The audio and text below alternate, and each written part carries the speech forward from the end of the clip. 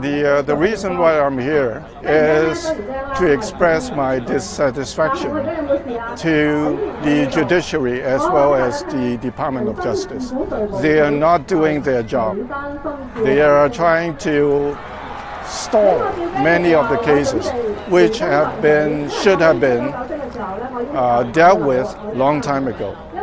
And also, insofar as the judiciary is concerned, the sentencing which had been passed to many of the rioters are less than adequate.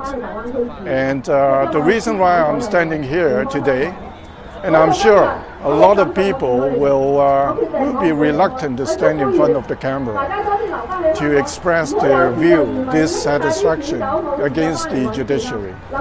But we have to face the reality. The reality is the judiciary is not doing enough. Look at what the United Kingdom Court has done. They have, at the beginning of the riot back in 2011, the UK court right away sent out clear messages to the rioters and also to the judges of the lower court, asking them to disregard the past sentencing guideline, asking the lower court judges to impose heavy sentences against the rioters. And that's why within a matter of very short period, the riot in United Kingdom quieted down, but not in Hong Kong.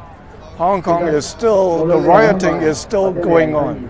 As citizens, law-abiding citizens, we are not happy. The judges from the high above don't stand behind, don't sit behind the computer keyboard and doing nothing. Come forward.